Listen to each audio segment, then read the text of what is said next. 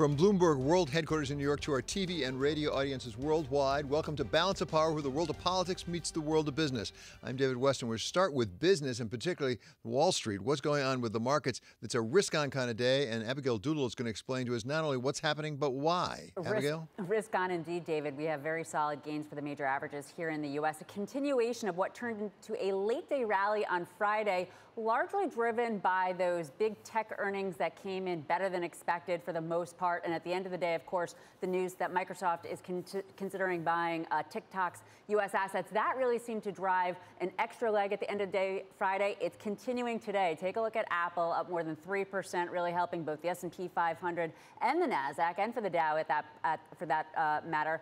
The NASDAQ really outperforming, though, up 1.5%, and really confirming the fact that we have this risk-on rally. Natural gas, of course, a commodity soaring, up 16%. Bank of America seems somewhat bullish on natural gas. It could also have to do with some of the hot weather that we have in the U.S. But yes, David, the bulls are out. And one economic data point that's important, of course, the ISM manufacturing number came in today at 10 a.m. It beat the survey, and it shows us that the economy, the manufacturing part of the economy, is expanding. So it's not just the micro of those strong earnings reports from late last week, but we also have a positive piece of data. It'll be interesting to see what the payrolls report brings, of course, on Friday. Yeah, and Abigail, we're going to talk with the head of the National Association of Manufacturers a little later in the program. But right now, I want to know, it's not just the bulls are out, but how confident are they? What's going on with volatility? Because as I understand it, that's up as well. What does that tell us? You know, it's an interesting contradiction because the VIX and the VXN, and I'm so glad you're bringing this up, David. It's a very subtle point. But while we have stocks up, the VIX and the VXN, so those volatility indexes,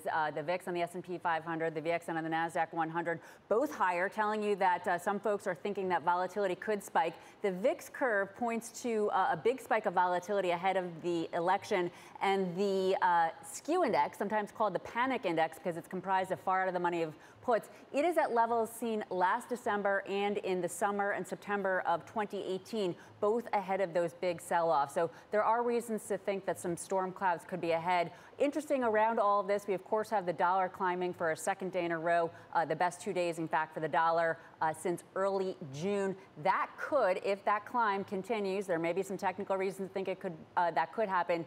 It could in turn pressure stocks. A lot of the rally that we've seen recently has been that weak dollar helping stocks and commodities.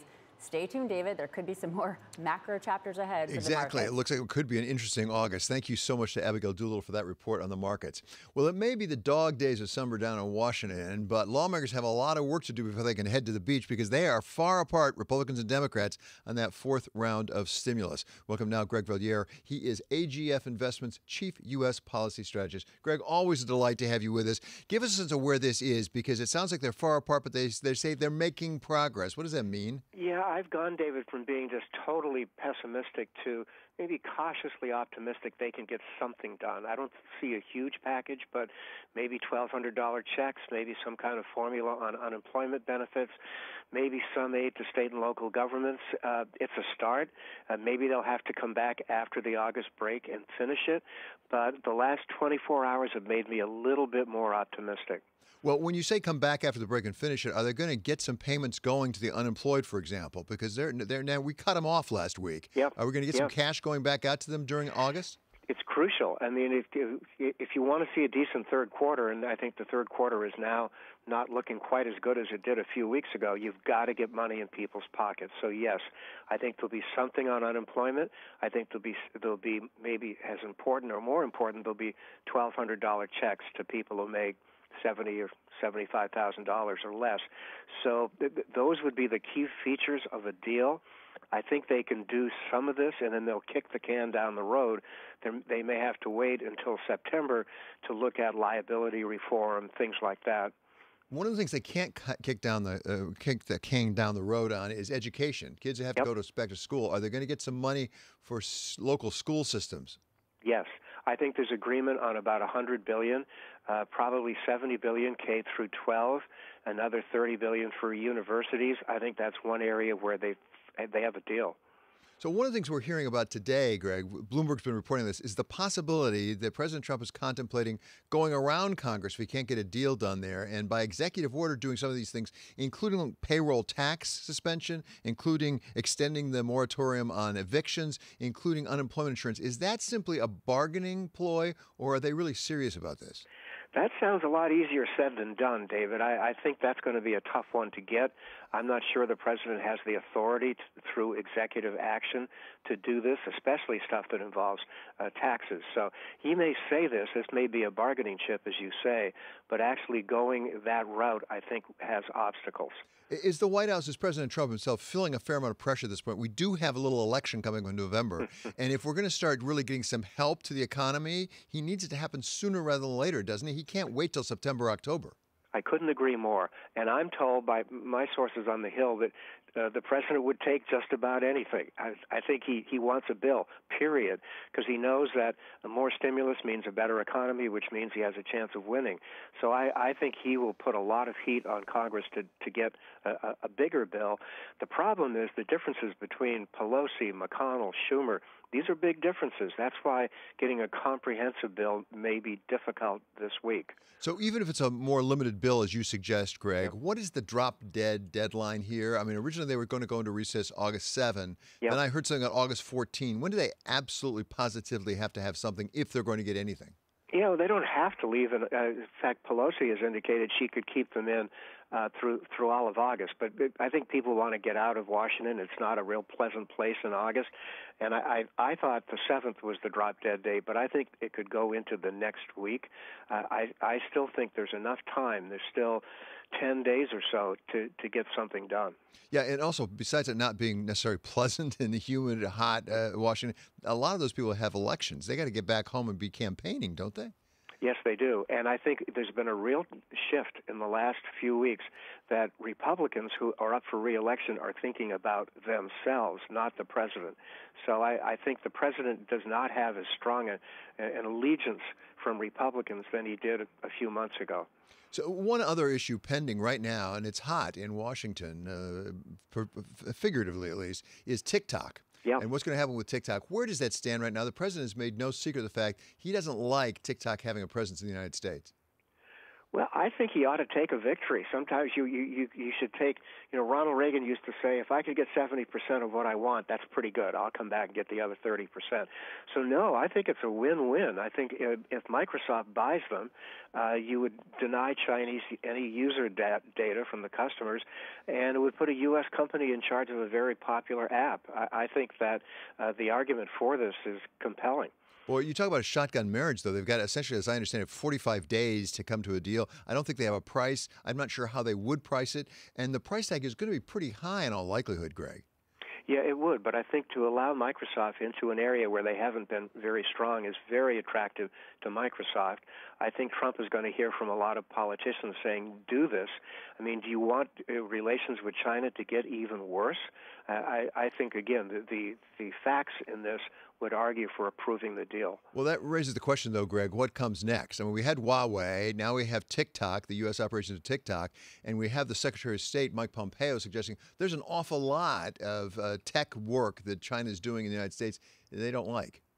Yeah, and I must say, both parties would agree on that. This is not just a Donald Trump crusade against China. Both parties are very upset over the espionage, aside from TikTok.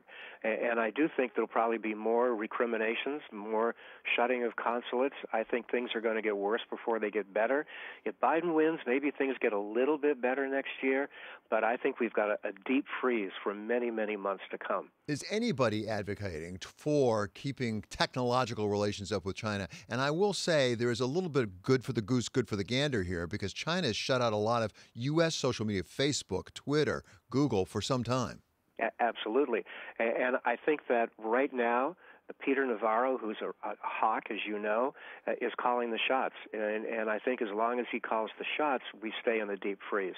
Yeah, and as you say, right now it's hard to find a real advocate for China up on Capitol Hill, Republican or Democrat. Thank you so much. Always great to have you with us, Greg. That's Greg Valliere of AGF Investments.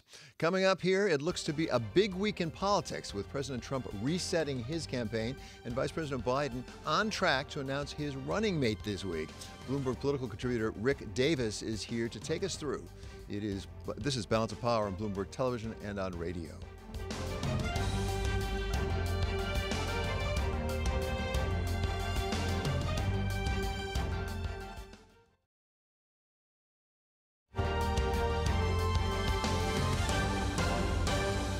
This is Balance of Power on Bloomberg Television and Radio. I'm David Weston. It's time now for First Word News. And for that, we go to Karina Mitchell. Karina?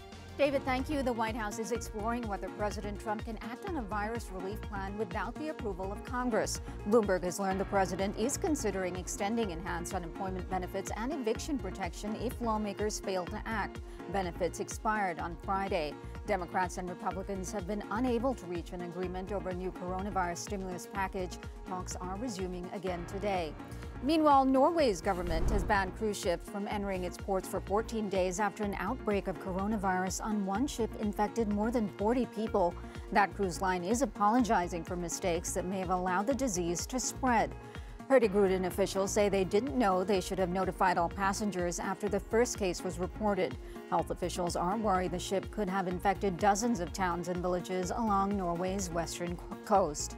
Bloomberg has learned that the White House has given Microsoft and TikTok 45 days to work out a deal. Microsoft is trying to salvage a plan to buy the U.S. operations of the wildly popular Chinese app.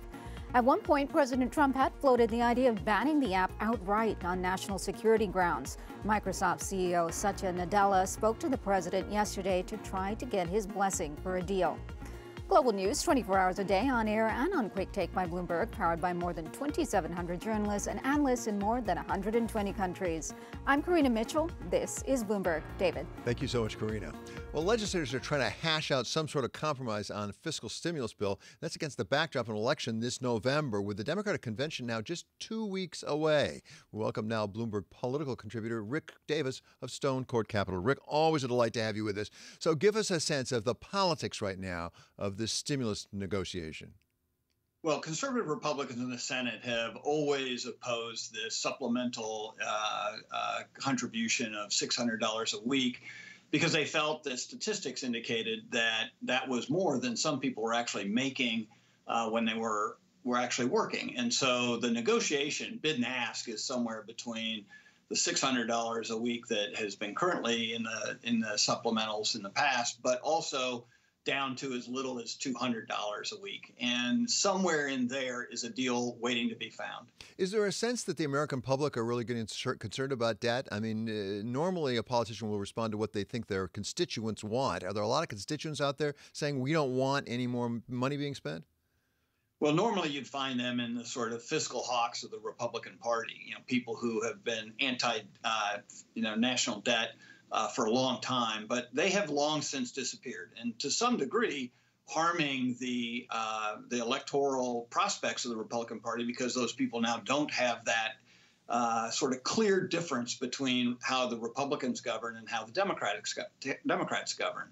So without a clear difference in fiscal policy as it relates to the deficit, those voters have to look elsewhere for reasons to vote for one or the other candidate. So as I say, we're only 2 weeks away from the first of the two conventions, the Democrats, and we're not that far away, something like 90 days away from the election itself. At the same time, the incumbent, President Trump, is really reconstituting his whole entire campaign, got a new campaign manager, pulled a lot of ads. What's going on there? Well, the new campaign manager, Bill Stepien, decided to take a step back. They suspended advertising for a couple of days last week. They brought in a new strategist for the battleground states, a new deputy for him in the campaign, and assorted other folks. And they said, where do we stand? I mean, when they looked at these battleground states, not only the original battleground states from 2016, they realized they were behind in almost every single one. Then they looked at some new emerging states like Georgia, which weren't even on the list 2 years ago, and are now actually an area where the Trump campaign is putting heavy resources on TV, social media, and on the ground. So the idea here was to find a pathway to those electoral votes that Donald Trump could try and snake his way through like he did last time. The problem is they don't have a lot of great options. There's not a clear path. Those places like Michigan, where Trump was able to win by just 11,000 votes last time, he's 5 to 7 to 10 points behind in most public surveys. So in the meantime, Joe Biden has said it'll be this week. Now there's suggestion it might slip to next week when he picks his running mate. You've been in the room when these running mates have been chosen. What should he be looking for? Is this to get elected, or what does the running mate do for him? Well, I've always thought that candidates who are running ahead have the luxury of picking someone they want to help govern with. Candidates who are running from behind tend to pick candidates who try to help them get elected. And sort of we'll figure out what to do with them when I get elected. So I think that Biden, because of his sort of cautious history and the fact that he is comfortably ahead in most of the national polls, 7 to 10%, he's probably going to pick someone who he thinks can be good for the Democratic Party, good for the country, good for the White House and his governing style, but also has a clear pathway to helping with constituencies that he needs. He's already discussed the fact that he's going to pick a woman, which is a very strong step toward recruiting these suburban women in who are up for grabs in this election. But it'll be interesting to see what angle he takes. Does he go the secure route, like he Barack Obama, or does he take more risks? Yeah, and I want to get into the specific candidates with you in our second hour Balance of Power on the radio. But in the meantime, I want to get one question at least in about the mechanics of voting November 3rd, because we're seeing more and more recounts. Going to be a lot of mail-in ballots, whether President Trump wants that or not. We're not going to have an answer, are we, election night? No, it's going to probably be the next day. We've had some issues in election counting in the past. The most famous was in 2000 for the hanging chads in Florida, and it took us a couple of months. It probably won't take that long this time.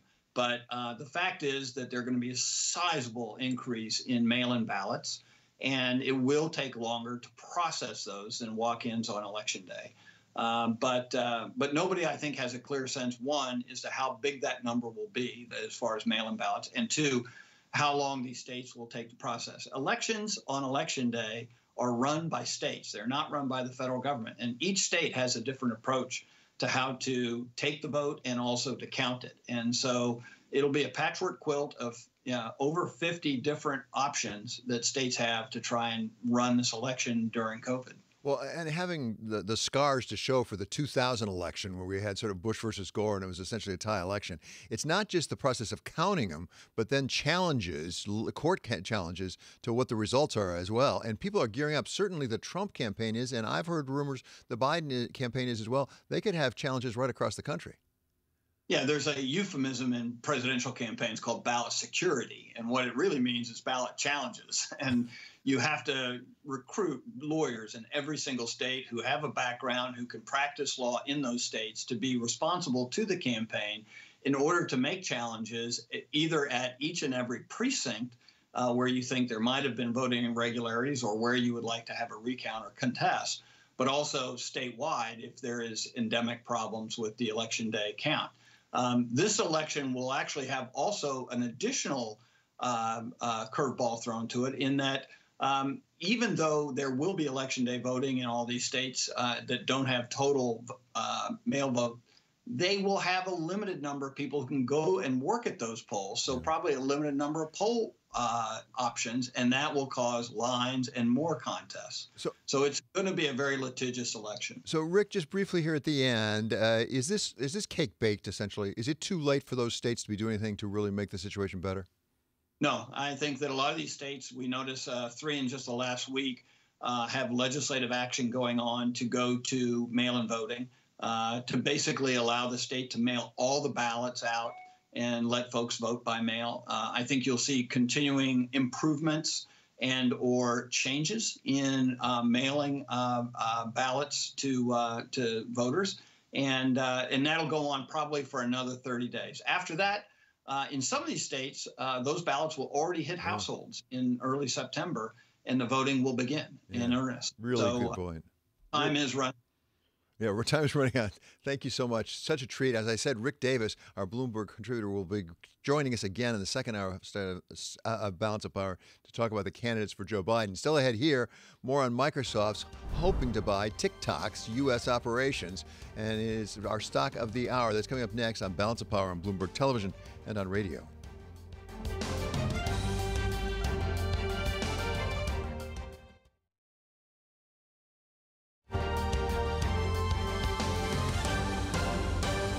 This is Balance of Power on Bloomberg Television and Radio. I'm David Weston. Time now for the stock of the hour, and it's going to be Microsoft. Microsoft is trying to buy the U.S. and other operations of TikTok before President Trump shuts down their operations here in this country.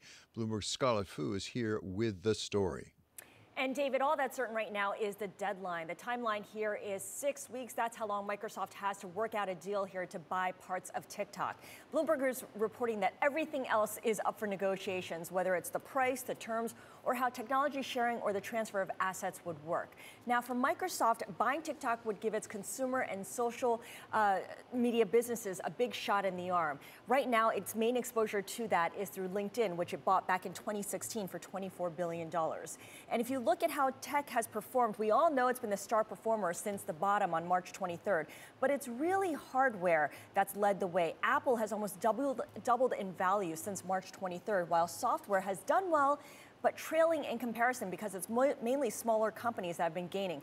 Microsoft up 60%, but the likes of smaller companies not really driving that index higher, David. So let's talk a little bit about what's motivating the president as far as we know. I mean, there are these issues with Hong Kong, and the president certainly has Democrat as well as Republican backing up at the Hill for that. At the same time, we have to bear in mind Beijing has banned a lot of U.S. social media companies like Facebook and Twitter and Google for some time. So what's behind this, do we think, Scarlett? Yeah, this is definitely a flashpoint in China-U.S. relations, and that's what makes this so complicated, right? Because you've got the two companies involved. You also have the White House, which is a third party in the negotiations. Trade advisor Peter Navarro jumped on this and said that he thinks TikTok should be simply banned, not sold to anyone, including Microsoft. Meantime, you've got the New York Times reporting that Mnuchin, Kudlow have all argued to President Trump, making their case for why Microsoft should be allowed to buy TikTok. And they've enlisted lawmakers, including Senators Cornyn, Graham, and Rubio, to help make the case. President Trump is not happy with TikTok users who use the platform to disrupt his campaign activities, but at the same time, David, the White House doesn't want to anger the 165 million TikTok users in the U.S. These are young voters who could turn on the White House come November. TikTok, for its part, has seen the writing on the wall. You can see how much money it's spent on lobbying D.C., trying to improve the optics, hiring an American CEO, former Disney executive Kevin Mayer, to lead the company, but I don't know if that's going to do anything here because you've got political forces that overwhelm the monetary considerations. Yeah, I know Kevin very well. I worked with him. He has his hands full. He has my complete sympathy and support. Thank you so much to Scarlett Fu. In the meantime, coming up here, the president's looking for ways to hit back at Beijing for the coronavirus. This has become a political hot potato. We're going to cover next the question. This is Balance of Power on Bloomberg Television and Radio.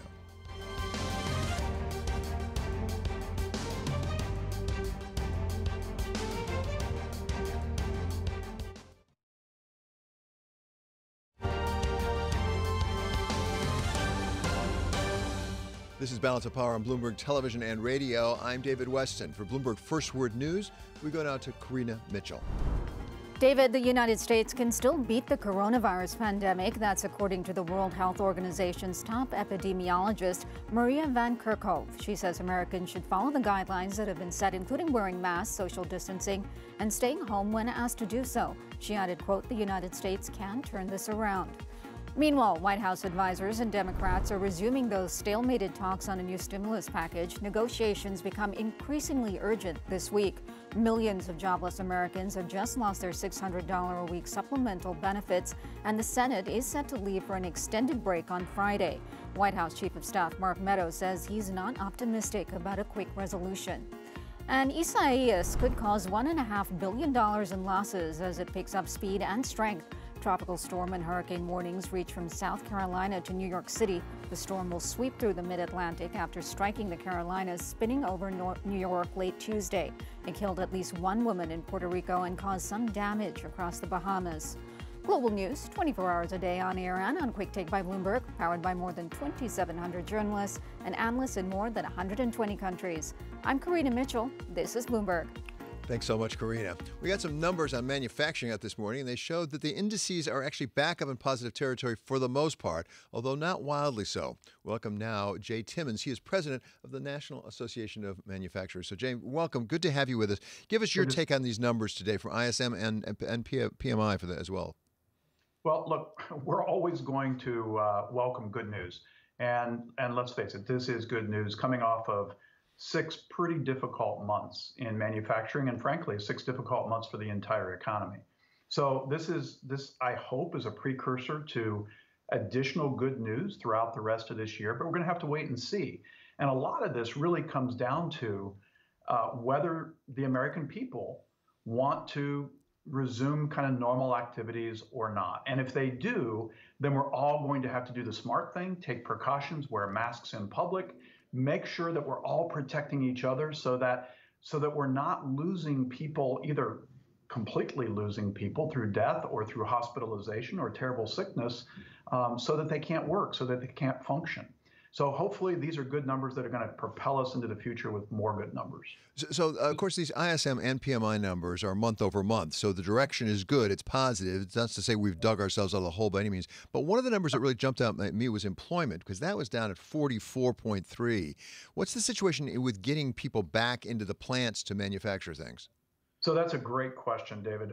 Throughout the pandemic, manufacturers have been essential workers, making sure that we're producing the medical supplies and the PPE and the food supply that has been so necessary to keep our economy or keep our country in survival mode.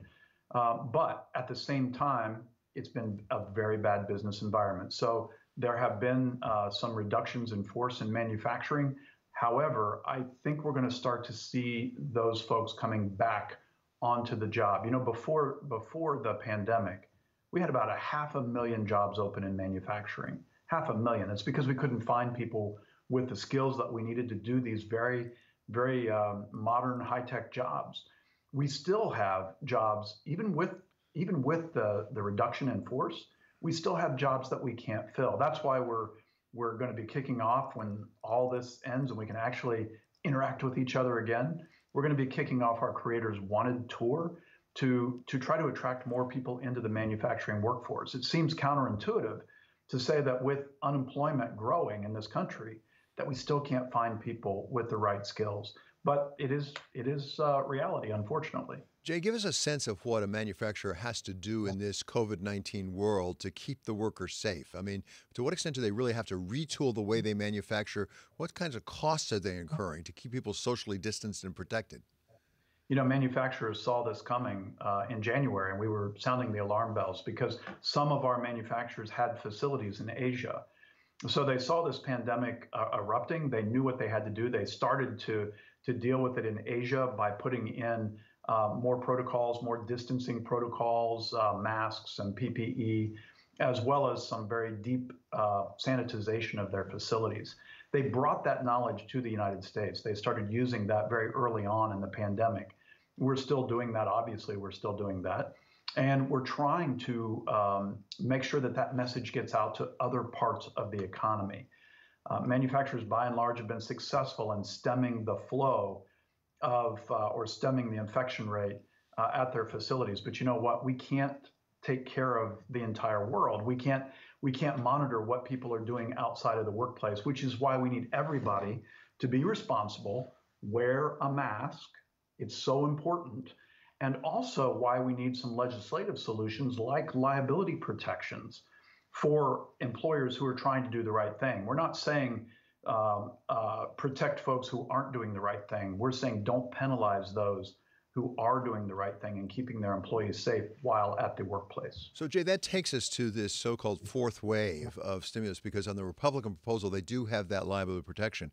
At the same time, one of the issues is the level of unemployment supplemental, if I can call it that, insurance. A lot of talk about the fact that some people are getting paid more not to work than to work. There's some studies that indicate that.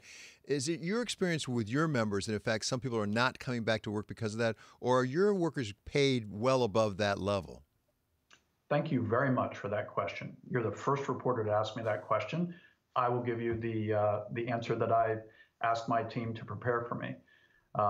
We asked all of our members whether this was a problem early on, and a lot of them thought that it might be. We actually don't have one instance where a manufacturer has not been able to bring people back to the workplace. And I think it's because of the point that you make. Our wages are higher. I can't speak for other sectors of the economy. There may well be that issue. But what I know about manufacturing workers is they really were raring to get back to work and to be a part of the productive part of our economy. So we haven't seen it in our sector, and I'm very happy for that. I can't really speak for other sectors, though. So, Jay, when you talk about the lack of skilled workers that you need, some of those workers historically have come from overseas, and there's a visa program like the H-1B visa system. You've joined with the U.S. Chamber of Commerce and others to sue the administration because they've really suspended that. Where does that stand? Yeah, so the NAM did sue the federal government to stop the implementation of that action. We've sought injunctive relief from the courts, and we're waiting to see where this is going to go. We believe we have a very strong case because, look, we were just getting back on our feet as the manufacturing economy when COVID hit. It obviously hit us hard. We kept going, and we're trying, as your numbers pointed out, or the numbers that you quoted pointed out at the beginning of this interview, we're starting to get back on our feet again. Let's not kick us again while we're down. So we need to make sure that we have access to talent. We need to make sure there's a good example that we cited in our court documents.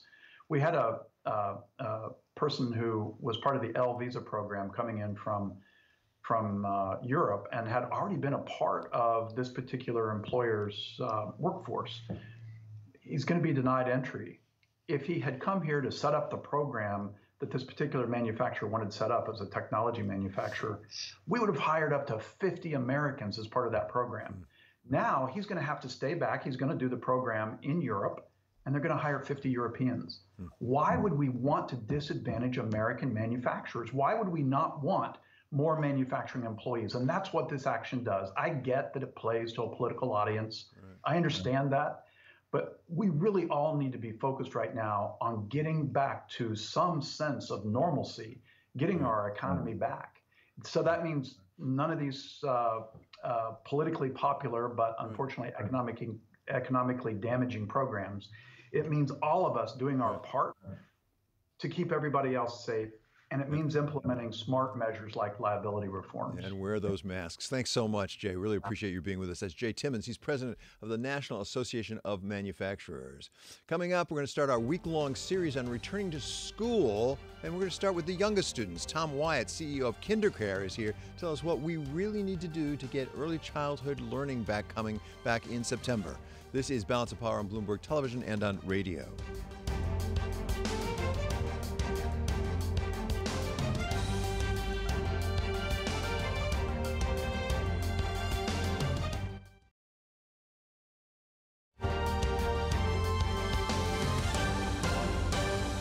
This is Balance of Power on Bloomberg Television and radio. I'm David Weston. One of the biggest issues on the national agenda is the beginning of the school year. Can students return to the classroom? What role does remote learning play? And if students are not back in school, what does that mean to parents who are also trying to get back to their work? Balance of Power is presenting a series of guests on these subjects throughout this week, and we're going to begin at the beginning with the youngest school students and the CEO of the largest child care provider in the country. He is Tom Wyatt of Kindercare. Tom, welcome. Great to have you with us. Give us a sense of where you are at Kindercare in terms of the services you're providing right now in this time of COVID. I'd be happy to, David. And again, thanks for the opportunity. We actually, as the states loosened up over the last 6-7 weeks, we were able to reopen our centers. We have around 1,500 centers around the country in 40 states. And we closed all but 450 of those during the height of the pandemic back in March and April, only serving the essential workers, if you will. But now we're totally open. Our centers are running at about 40-45% of capacity because the states are still mandating smaller class sizes, and we're certainly following all those mandates. But what I tell you is I'm excited to say, one, that we are able to support families as they go back to work. We are in a position, thanks to the CDC, with very disciplined protocols, both health and safety. We provide each of our centers and center directors an ambassador of health and safety. And so we take that very seriously. And I will tell you that at this point, our actual transmission rate is 1/5 that of each state that we're in, and we track that daily.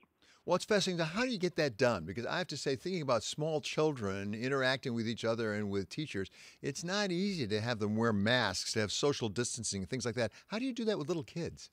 Well, that's a very good question. Actually, we do not require, nor does the CDC, the little children, and I'm talking from literally infant to 5-year-olds, to wear masks. What we do is, one, the classroom used to have 20 children in it on average. They now have 9 or 10. They now, when they sit for their snack and their meal during the day, we split the classroom and the children up into smaller collections of children. And when they nap, they are literally spread throughout the classroom at least 6 feet apart. We take the temperature the second they come into the room. We have pods set up, which you've heard also school-age providers offering pods. And what that means is any child that comes into one of our centers, they literally walk into the front door. A pod member, a teacher from her pod or his pod, come pick them up, take them back to the room, and they stay with that group of teachers and children all day long. So there's no transmission across classrooms or across the center. And what are you doing about things like testing, both for the instructors and also for the children? I mean, are you doing temperature tests? Are you actually testing for COVID-19? How do you make sure you know if there's a hot spot that develops? We ask everyone who enters our center, our staff, as well as the children, anyone that enters has to first fill out a questionnaire every morning, and then they do get their temperature checked. And in many states, our teachers are supported in getting the actual COVID-19 test. In those states, we provide that as well. So we are extremely disciplined about the approach we take. And being sure that everyone who walks into our center at that point in time does not have a temperature and shows no signs of symptoms relative to COVID-19. So, Tom, you said that your transmission rate is only 20%, as I understood the numbers of what it is in the state generally where you are. But it means there must have been some transmission. Have you had some hotspots, and how do you react to those hotspots? Do you do contact tracing with little children, things like that? Yeah, that's another very good question. Yes, we do. And I'll give you one example. We had one center, because of the pod program, when you have a transmission, it's literally relegated into one center at a time. So you may have 1 or 2 or 3 in that pod, but you literally keep it inside of that one room instead of it getting out into the other classrooms. What we do, our protocol is that any transmission that is found in any one of our classrooms, if it's only one, we shut down that center for 72 hours. We sanitize that classroom and the center, and then we reopen. If in fact, and this has happened to us, if in fact we have more than one transmission in a given room or in multiple rooms of a school, at that point in time, we close down that center for 14 days. We fumigate it, sanitize it, and we retrain the teaching staff and the rest of the staff of the center, and then we reopen it after 14 days. So, Tom, what advice would you give to public schools across the country? I mean, you have experience with this now over the course of the summer. What advice would you give? Because there are a lot of parents out there very nervous about this. And by the way, a lot of teachers are as well. Well, and as they should be. I mean, these are unprecedented times. I'll tell you, one of our other brands inside of Kindercare is Champions. And Champions is a before and after school program that is working with public and private schools around the country to help them come back together as safely as possible. And one of the things that we truly believe in because of our experience during the height of the pandemic is the pod concept. We believe that is a great way to control the spread of COVID-19 and also be sure that children are safe and are, quite frankly, secure in the classroom. As far as schools are concerned, we're seeing many schools deciding to literally start virtually, at least for the first 2 to 4 weeks, and then consider splitting classrooms in half, bringing half the children a couple of days a week sanitizing during the middle of the week and then bringing the other half at the end of the week. And we think that's one of the better models that's out there.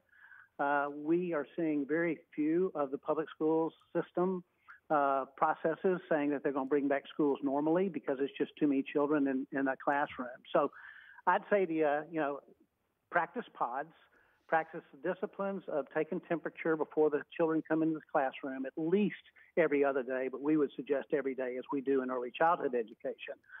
And consider waves of children, reduce waves of children instead of bringing the classrooms back totally. Okay, Tom, it was a great pleasure to have you with us, and it was very informative. I must say I learned a lot. That is Tom Wyatt. He is the CEO of Kindercare. Coming up here, the president of the Dallas Fed, Robert Kaplan, with his views on the economy and what could be done about it.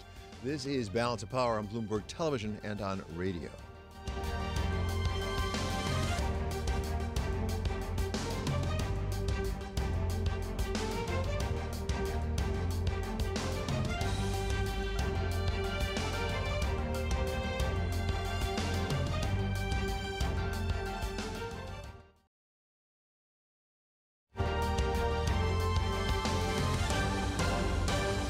This is Balance of Power on Bloomberg Television and Radio. I'm David Weston. Robert Kaplan, the president of the Dallas Federal Reserve, spoke earlier today with our colleague Michael McKee about the state of the U.S. economy and what the Fed and others can do about it. It's still our view that we'll contract for the year at about 4.5% to 5%. It has been our view after a very sharp decline in the second quarter. We'd have very healthy rebound in the third and the fourth quarter. I think that rebound is more muted in the United States now. And it's caused me to think that the unemployment rate, if we don't do a better job managing the virus, the unemployment rate is likely to be above 9%, between 9 and 10%. So we've moved up our unemployment forecast. And so I think we've got a rebound, but it's much more muted than it was. And if we don't do a better job managing the virus, we're going to have lower growth and we're going to have a higher unemployment rate. And so I've been spending a lot of my time talking more about the virus than anything else because it's so critical to the recovery. Well, the $600 extra unemployment bonus and eviction moratorium, they're gone now. First, has your staff modeled the impact of that on the economy? And second, should we expect a wave of defaults that might affect credit markets? We have looked at it. And one of the things that's unusual about this downturn that we've just had is incomes have stayed relatively solid, and a big part of the reason is these unemployment benefits. And so we're normally in a downturn, you see a drop in incomes. We haven't seen that here. It's still my view that in some form we'll get an extension of unemployment benefits. So I'm quite hopeful that that will continue. But if it didn't, you would see a further weakening in the economy, and in particular because consumers wouldn't have as much money in their pocket to spend. Any business people telling you that $600 bonus was keeping people from coming back to the labor force? A lot of business people were telling me that, honestly. They were telling me that it was challenging to hire people. We've looked at a number of studies. We've done our own work. We don't see it as much in the data, but I can tell you I'm hearing it from business people. And so whatever the right answer is, I think you still are going to need to see extension of unemployment. It may be restructured to some extent from the $600, but I think it's important that we see an extension of it. And I think the increased incomes, while it may have made it hard for certain individual businesses to hire, it's helped create jobs because it's helped bolster consumer spending. So the net effect still has probably been positive for the economy and for employment. A number of your colleagues, well, at least a number of epidemiologists joined by your colleague, Neil Kashkari of Minneapolis, say that we need another nationwide lockdown for about 4 weeks to defeat the virus, and that should be job one over reopening the economy. What do you think of that? I probably have a somewhat different view based on my conversations, again, with epidemiologists locally and through the country, in that the epidemiologists I've spoken with, which has been widespread conversations, believe we could manage this economy and the virus and have the economy open if all of us wore masks. That's first and foremost, and then we need a good testing and contact tracing regime. But in particular, if we all wore masks, they believe it would substantially mute the transmission of the virus, and you would not need to do a widespread lockdown. And in fact, many of them fear if you did more lockdowns, if you still don't have good following of the healthcare protocols, the lockdown to some extent would be wasted. And so I think their advice is, be very careful about the reopening, enforce a widespread practice of wearing masks, social distancing. That was Dallas Federal Reserve President Robert Kaplan speaking earlier today to Bloomberg's Michael McKee. Coming up on Balance Hour in our second hour on Bloomberg Radio, we're going to have Rick Davis back, as we promised, to go through the various candidates who might be Joe Biden's running mates, something he's supposed to announce maybe later this week, maybe next week. We'll see, but certainly before the convention 2 weeks from now. In addition to that, we're going to talk with an expert from the Council on Foreign Relations about cybersecurity and President Trump insisting that TikTok U.S. be sold. And finally, we're going to talk with Matt Godin. He is Centerline Logistics CEO about ocean transport and what it's telling us about the economy. This is Balance of Power on Bloomberg Television and on radio.